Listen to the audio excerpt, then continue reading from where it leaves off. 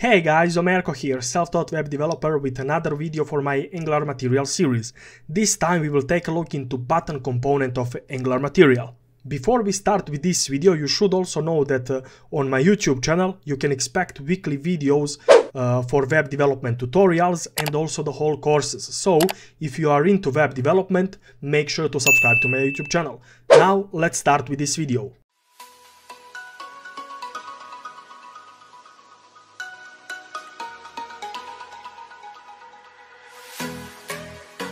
First of all, for this video, I should create my own custom component which will be used to render material button component. So to do that, I will run ng, then g for generate, c for component, and I will generate my component in components folder /button, as we are working with the button from material UI. Once the component is generated, I will open up my app component.html file. First of all, I will hide my bottom sheet component from last video.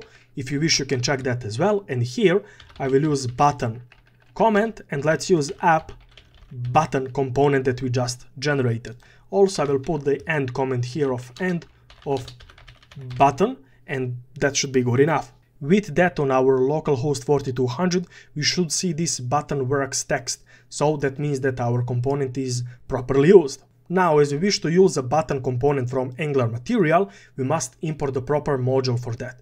First of all, this component that we just generated, I will move this to a top, and inside here we can use import, and we will import mat button module, and we must import this from @angular/material/button.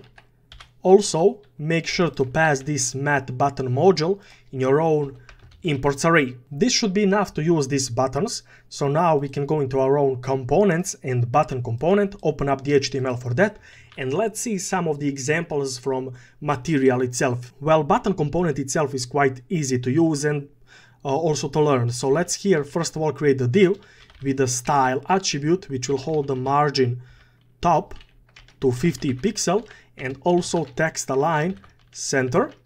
This div should inside hold a button, and we can use a basic button. Let's set the basic text for this button, and let's use, if you wish to set the basic button from, well, material, you can use mat button attribute here. So by this, basically on your own localhost 4200, you should see this basic text. If you hover over it, you should see this kind of button looking background, and there will be this nice animation when you click on it as well. This is from material design. Also, let's copy this button down below, and for example, here I will set the primary button, and this is because I wish to set the primary color to my button. If you wish to set the primary color, well, any color to your own button, you can use color property here. This is material attribute, and here we can use primary. Usually material teams have their own primary accent, warnings, colors, and well, much more, and you can customize those as well.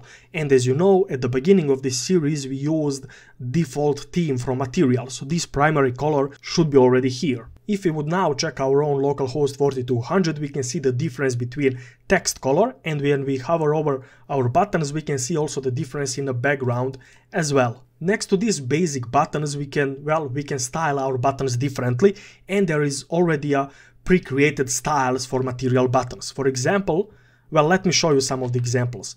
I will copy this div and paste it down below, and here now, let me move this primary button here, because now I won't use mat button attribute, but mat raised button. Color can stay primary. Also down below, let's use again raised instead of basic button, and let's use a different color so you could see that example as well. So the color here could be our accent color, not primary color, and the text can be accent as well. So now on my screen you can see obvious difference. The raised buttons are having already pre-populated background color, they will have this animation and also a box shadow around those. That is why those are raised buttons. They look as they are raised from our own web page. There are more styles that we can use, so copy this div once again, paste it down below, and here now I won't use primary anymore. Let me set the accent for the first button, And now instead of raised I will use stroked. And also down below we can use again stroked.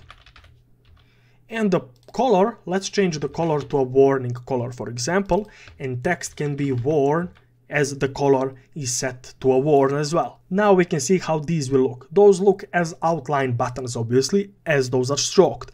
There is some hover animation and also click and focus animation as well. Looks nice. And there is a small difference here, but you can see that the warning color is a bit orange, while our accent color is pink by our own team. Next to that, there is more, so copy this div once again below, and instead stroked, use flat, and here flat as well.